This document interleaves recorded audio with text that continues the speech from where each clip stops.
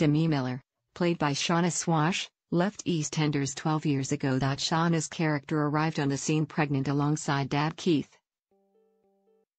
mum Rosie and brothers Mickey and Darren, and proceeded to cause mayhem on the square. However, the family eventually left the square, and Shana, the sister Jo Swash, who played Mickey on the program, has transformed since her soap star days. 2 years ago the BBC star was working in a London pub, but she still dabbles in acting and starred in My Feral Heart in 2017.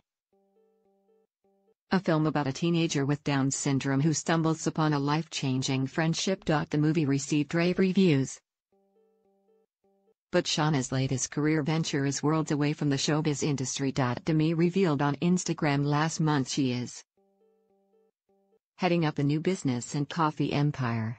Posting a photo of herself in a trailer, the actress wrote, "My new business venture," before revealing she's already begun a refurbishment on the truck. And some of Shana's 5,000 Instagram followers were quick to reply saying they can't wait to grab a bite to eat at the new business.